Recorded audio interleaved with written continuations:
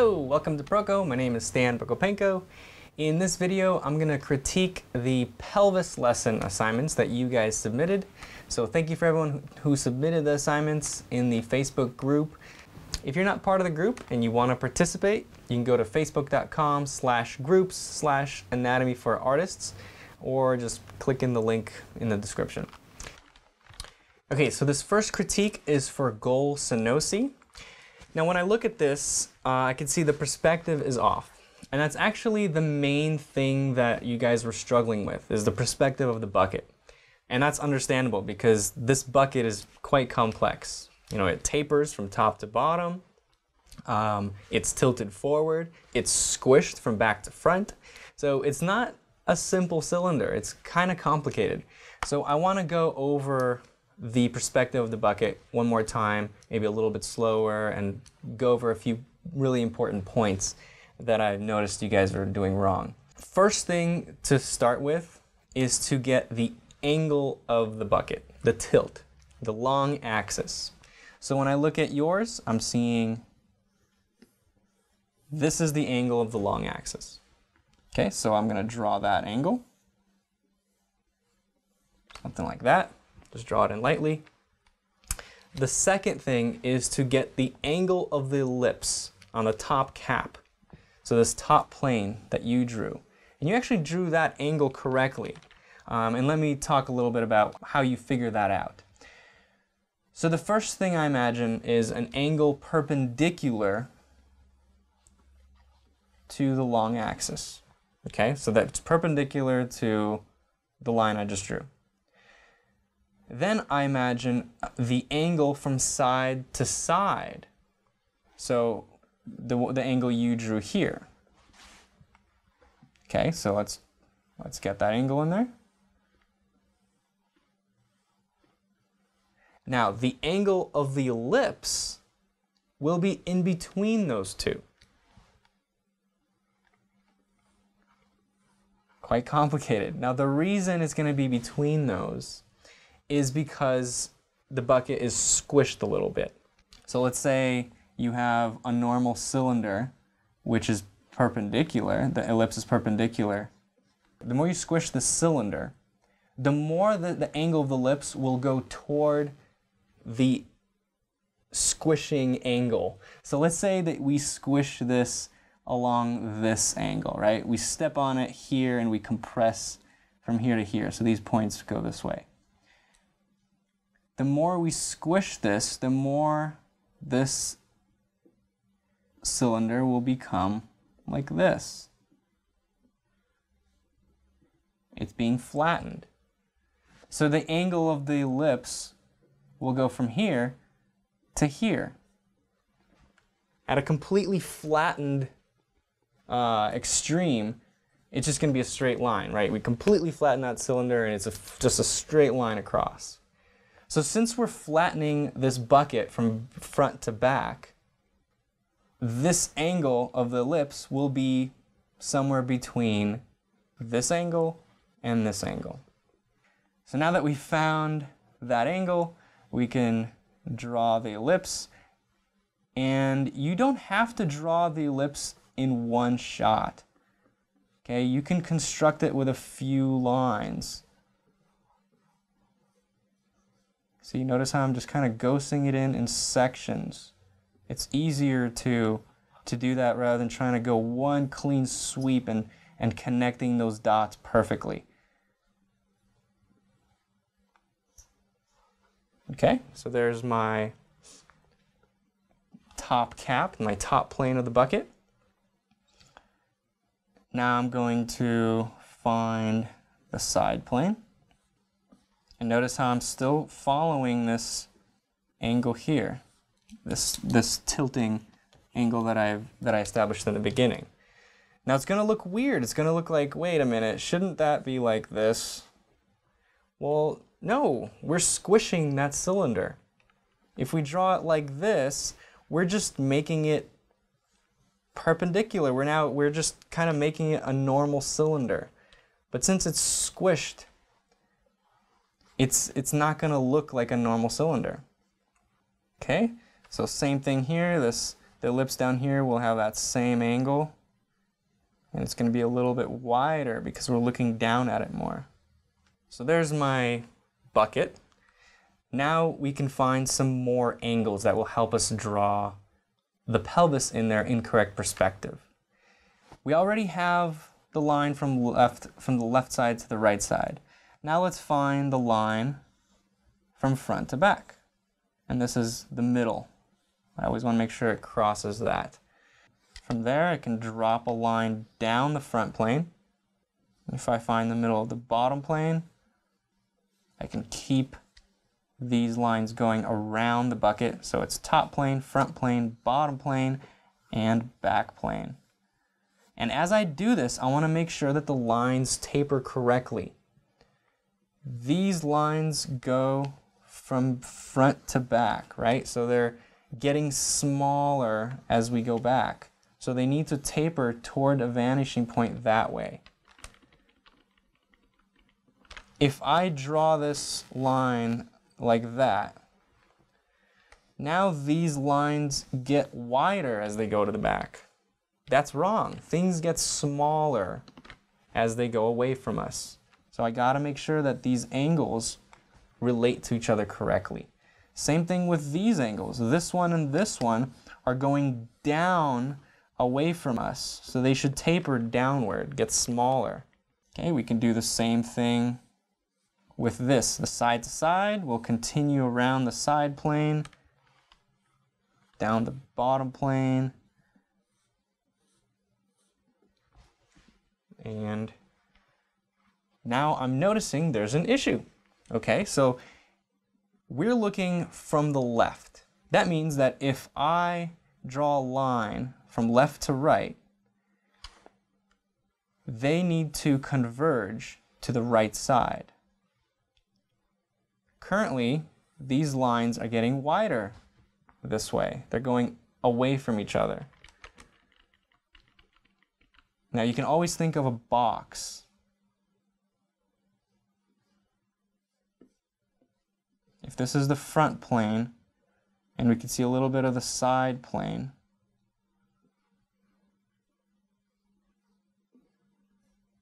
see, we're looking from the left side, and we can see this left side of this box, just like we can see the left side of the cylinder.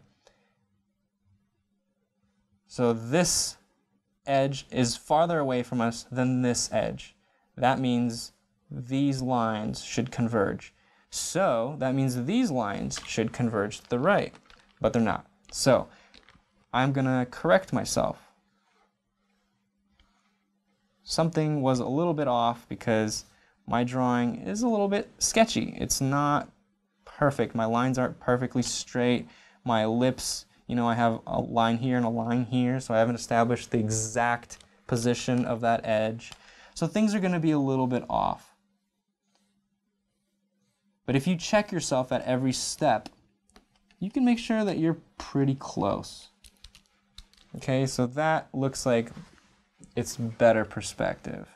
So now when I draw, let's say if I find these corners at the bottom of the ischiums, I need to make sure that they are converging. They're parallel to all of these, right? So that would be something like, somewhere around here would be those dots. Notice how you are drawing a line this way here, you're drawing a line this way here, and you're drawing a line this way here. Notice how your front plane is converging as it gets closer to us. It's doing the opposite of what it should be doing. If you establish the perspective correctly up to this point, before you start drawing the pelvis inside the bucket, if all these angles are correct, the pelvis inside the bucket will be more correct. So make sure that all your angles in the bucket are working before you start drawing the pelvis. Let's move on to Sonal Prabhune. Sonal, the thing I'm seeing with yours is you are drawing these forms, the forms of the pelvis, as very thin shapes. They're two-dimensional. You need to show some thickness to these forms.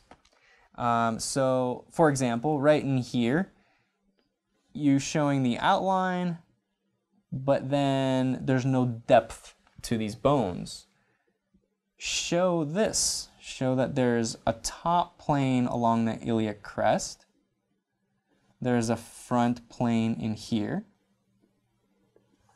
You're doing that on this side, so that's nice. You're showing some thickness here, but then this angle is wrong. It should follow this angle from side to side, and then drop it down, showing the thickness in there. Same thing in here. You're showing a little bit of thickness, but it's just not enough. The bone would snap like a potato chip if it was that thin. Okay, something like that, and then you're not showing any thickness at all on this side. Okay, so same thing on this one. Looks like on this one you're showing some kind of lip, but it's not boxy enough because you're not showing angles. It doesn't look like it's a top plane or bottom plane or side plane. In fact, if there was a top plane, you wouldn't see it from this angle, right? It would kind of go like that. The thickness would disappear toward the top, but you're showing it all the way around. So it looks more like a lip around the whole thing rather than thickness. This one's too tall. So with this one, you just didn't get the proportions of the bucket correct. Now I want to contrast that with Soo-Hyoung's work. Notice how much thickness he's showing.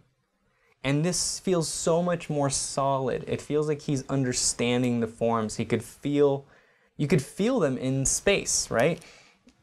It's not like a paper cutout that's skewed. He's really thinking about the perspective and the angle of all these things. So very nice job.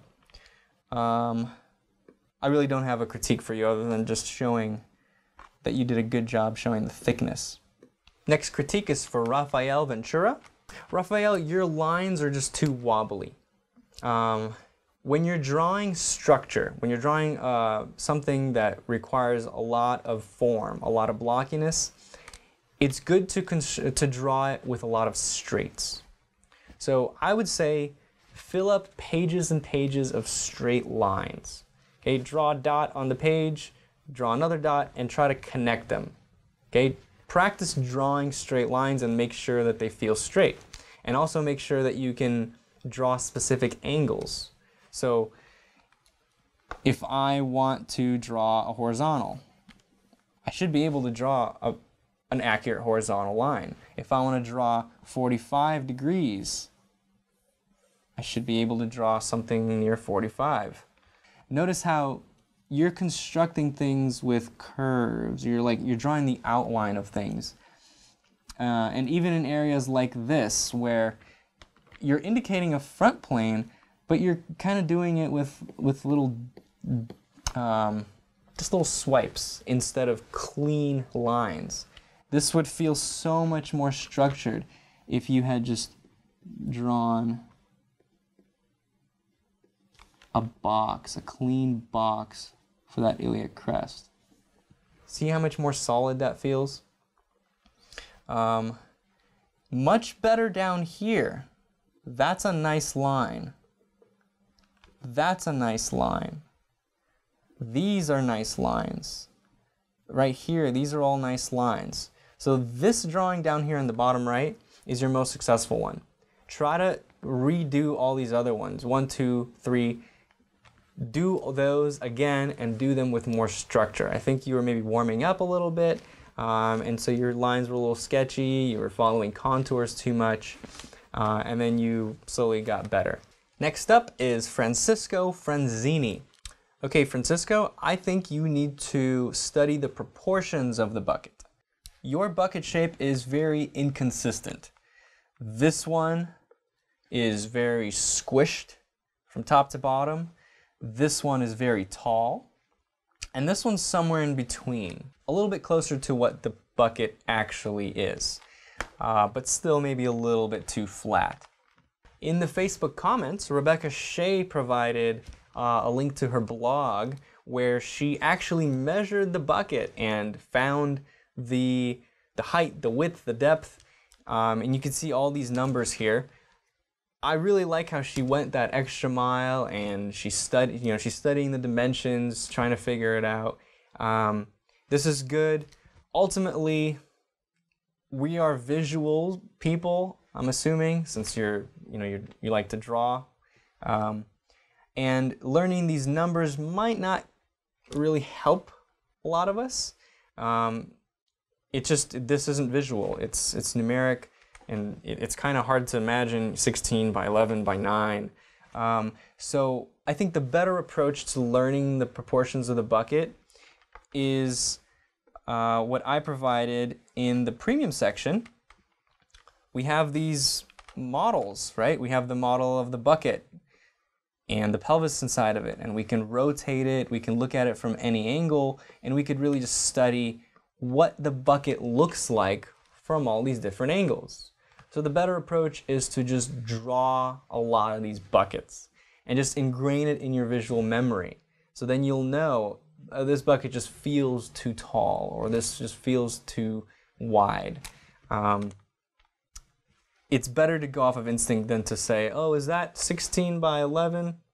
No, it's more like 18 by 11. It's just not going to work that way. So if you have the premium membership, I really recommend going in there, rotating these from different angles, and drawing the bucket over and over and over again. You have this ghosted architecture, and you can see through it, and then there's the pelvis inside of it. So start with these lines of the bucket. Got the ellipse of the top cap, you got the front, front to back, side to side, all that stuff. Draw it in, and then draw the pelvis inside of it. And simplify the pelvis too, how we did it. Instead of drawing all of these curves, you would just drop that line straight down.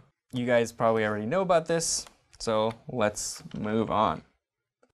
Next up is Pirkka Harvala. Pirkka proportional issues. So let's see, this one, too flattened top to bottom. You could see, actually, it just feels taller. This pelvis just feels taller. This one looks like it's the correct height, but it's just not wide enough. Like you didn't expand these wings out far enough. So you need to show a little bit more of a taper. In fact, that taper is consistent throughout. Look at these three on the side. Almost vertical. You're showing very little taper. So you need to really push that bottom plane to be smaller on all of these guys. Okay, so that's a consistent issue whenever you're doing something consistently. That means that you just have that ingrained in your mind already, and you have to reverse it by doing a lot of drawings of it correctly. Otherwise, you're just going to continue making the same mistake. I had that with quick sketch drawings where I would consistently make people's legs too long. I would just keep doing that, and I didn't know why. I mean, I didn't even notice it because it was like, that's what I imagined it to be. And the only way I got over it was to have my instructor come by and constantly say, hey, those legs are too long. And I would have to just make them shorter than I thought it should be. But eventually it just kind of clicked. I would slowly take my perception of it closer to what it should be. Okay, let's move on to Brian Williamson. Brian, looks like you were having a hard time finding the angle of the top ellipse because you drew 5 pelvises. Looks like they're from the same angle, except this one. You drew each one with a different angle for the top plane. So let's look at them. This one is pretty much a circle.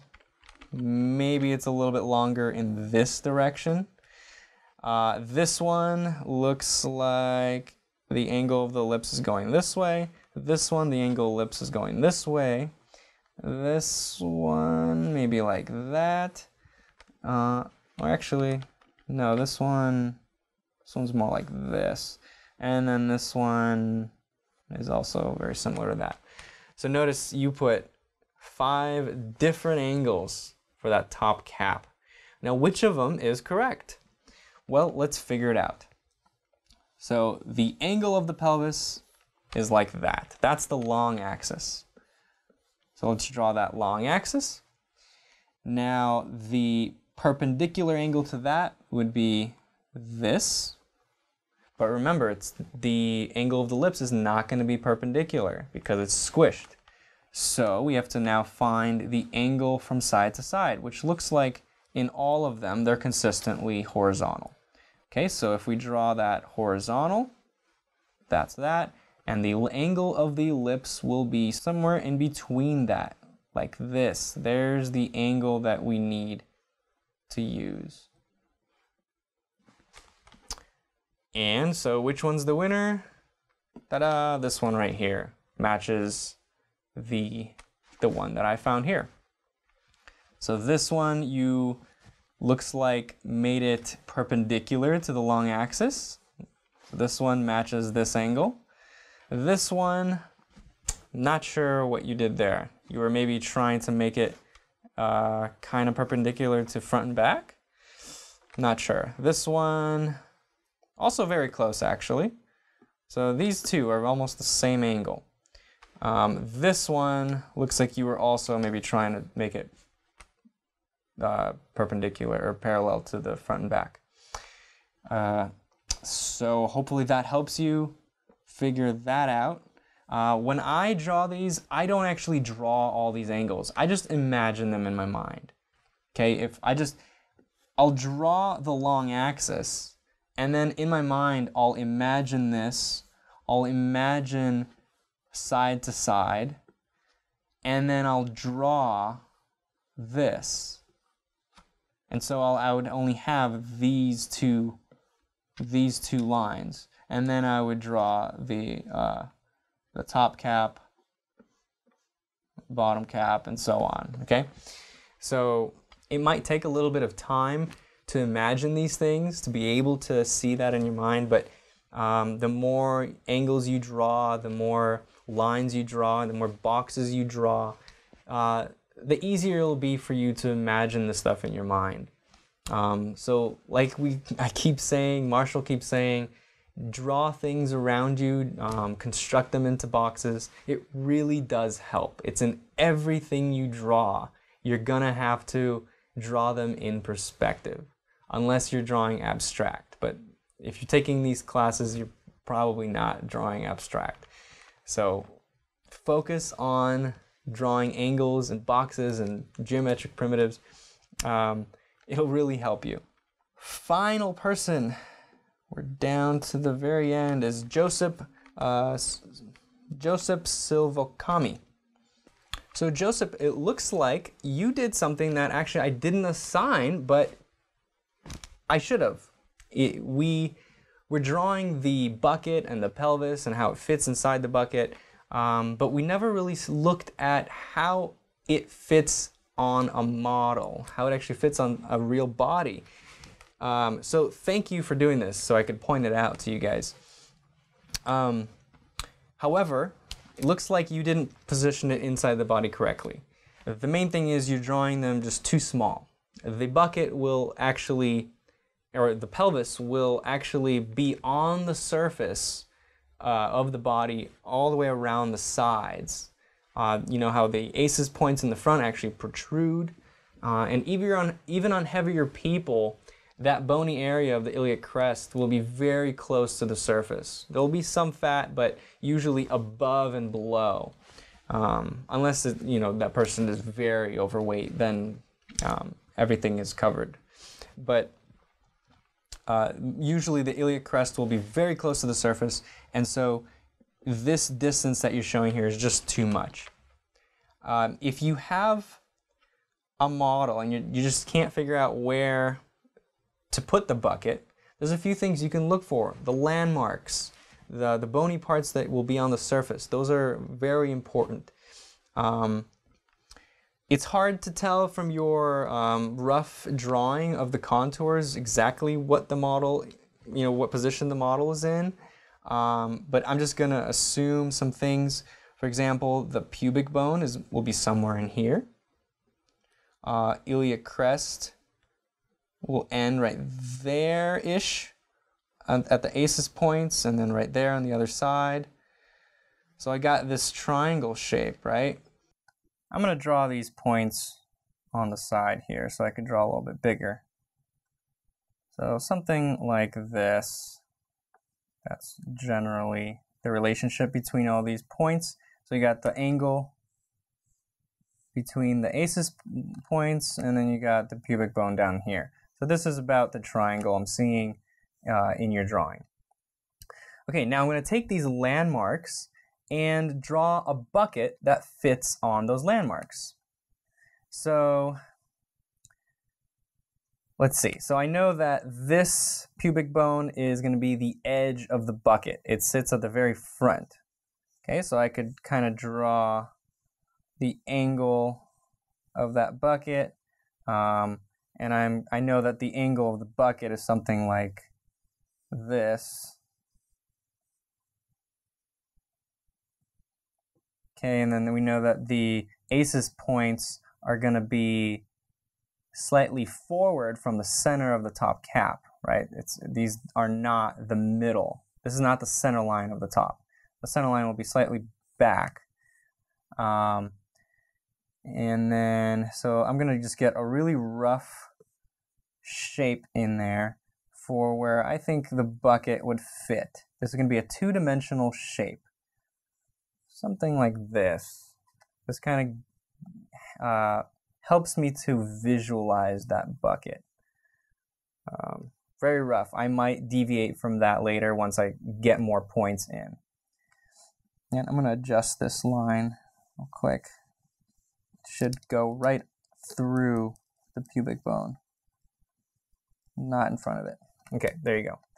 So now I have to figure out the top cap, which is going to be at an angle about like this. Now it has to connect these aces points, and it has to touch the front of the bucket and the back. So basically I'm just trying to find an ellipse that'll connect that, or connect all those points, and that ellipse needs to be at roughly that correct angle. That long axis should be something like this. I can maybe taper this a little bit more. Now that I have that top ellipse, it kind of helps me realize that my initial shape was just a little bit too flat, or not flat, but too parallel. The bottom needs to taper more. Okay, so now I got the top cap, I got the sides. Now let's find the bottom cap, and that's going to be at the same angle.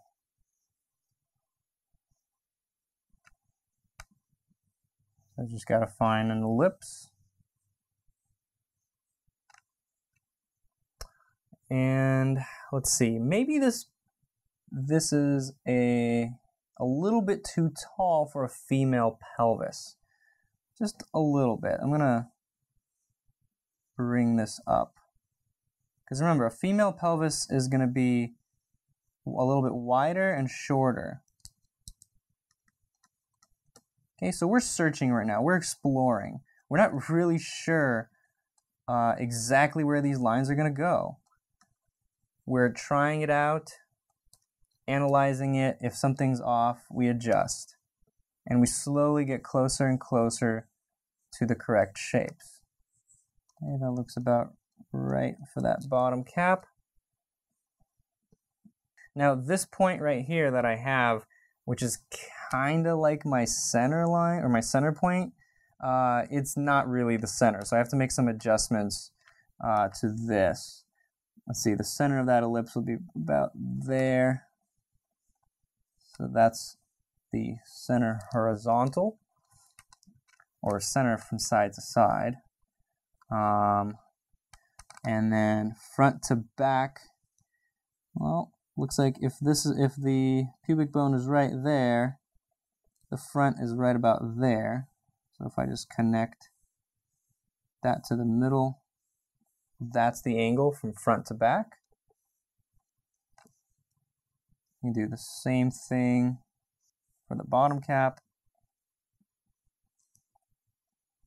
Okay, so that's pretty good for the bucket. I'm just going to cut out that wedge, just take it one step further. So remember, the pubic bone is about halfway down. At this point, I made it shorter. I made this bucket shorter to be a female pelvis. So I'm going to just bring this pubic bone just a little bit higher. Our initial landmark was just maybe a little bit off. Unless the female that you were drawing has a taller pelvis, then that would have been correct. And then from that center line, we could wrap a rubber band, so another ellipse around there. Kind of a little bit lighter. And then from these aces points, we'll just drop verticals. So that's the step down. And there's that edge between the front plane and the top plane. Okay, there's a pretty good looking bucket.